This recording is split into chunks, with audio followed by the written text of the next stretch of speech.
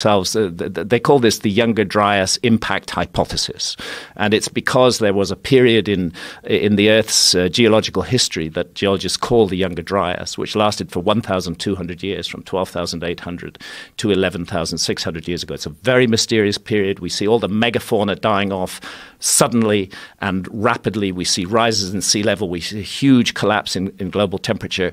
It's a cataclysmic epoch, and what is becoming clearer and clearer is that the evidence that a comet was behind it is extremely strong. And as more and more evidence comes in, we realize how widespread it was. So they found evidence of the impacts as far south as Antarctica now. Previously, they were focused very much on North America, now as far south as Antarctica, as far east as Syria. This was truly a global event, and it changed the world. And I think, and it's my case, that it wiped our memory of a previous